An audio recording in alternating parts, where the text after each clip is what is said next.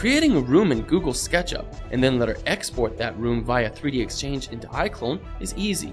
First, create a box large enough for the room. Then use the offset tool to create a shape that we can push-pull to create the walls and floor of the room. Notice how easy it is to push and pull to create and destroy walls.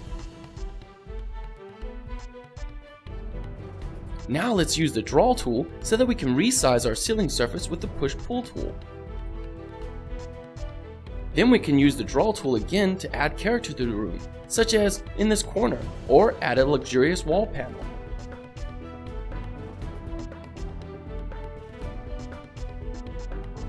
Now let's add some named textures to our models, such as a wooden floor,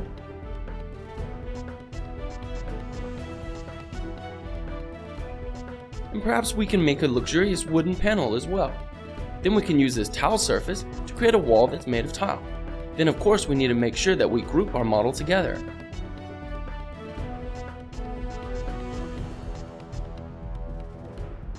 Let's create a small cabinet at the base of this wall. So first we create a box, then use our draw and push-pull tools to create a handle on our box.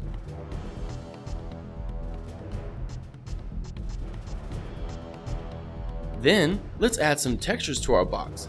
Since I plan to have many instances of this cabinet, I will make it into a component. After it's a component, I can move it into other different positions as well as copy and create other cabinets like it. Then, once they're all created, I can group them together.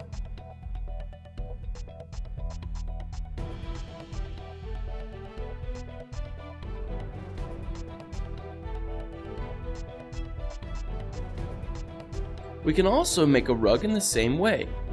Create a surface, add a texture to it, and then group it together.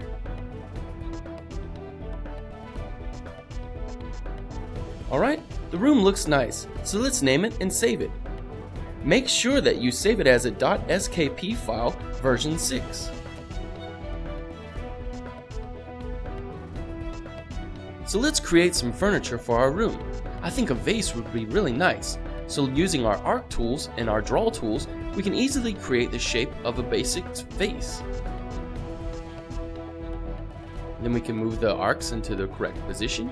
And then now, after I have the basic shape drawn out, we can delete away the surfaces and the lines that we don't require. Then we can use the move tool and copy that same line, so that way we can create the outer wall surface of the vase. Then doing the same thing with the draw key, we can create the bottom surface of the inside of the vase. Then again, delete away the lines and the spaces that we don't need. Then we can draw a circle to use as a guide for our follow me tool later to create the entire surface of the vase. So we click on the vase wall surface and use the follow me, and notice we created a vase.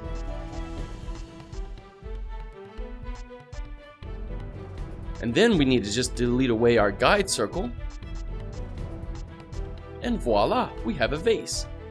But the outside of the faces are back faces, which will not look right if we use it in iClone. So we reverse the faces so we have the front faces. Then we can import that same vase that we just created into our room. But oh my goodness, that vase is huge! So we use our scale key to change the size of the vase down to a smaller vase size. Move it into position, and then we can add some texture to it and make sure that it's a group, and then let's save it. But let's not forget that there is a 3D Google warehouse out there where you can download any models. So we don't have to make all the furniture, we can sometimes get some nice, good quality models off of the 3D Google warehouse. So let's sort by popularity, and let's see if we can find a nice coffee table. That looks nice, so let's download that model. Alright, so download model, and select yes that we want it to load directly into our model. And then we can place that model anywhere we like. Then don't forget, you want to save your project, and remember, choose SKP file version 6.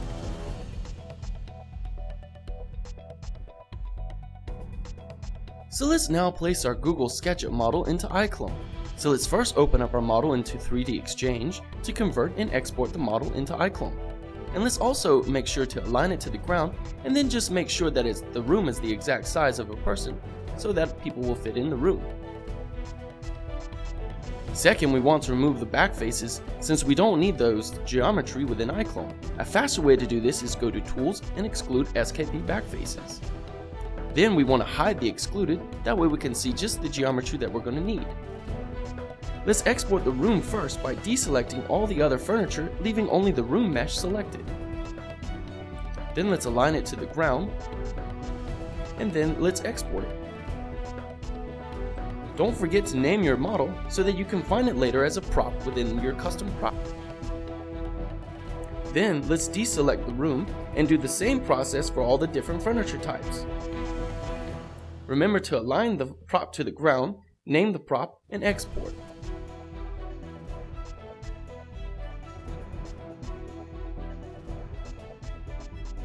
So here we are finally in iClone 3. And we want to assemble our room as well as create an environment setting for room display. Therefore, under the Set, Props, Custom Props, we can find all the models we have exported from 3D Exchange. And using the Move tool, I can then reassemble my room here in iClone 3 by placing all the furniture types back in.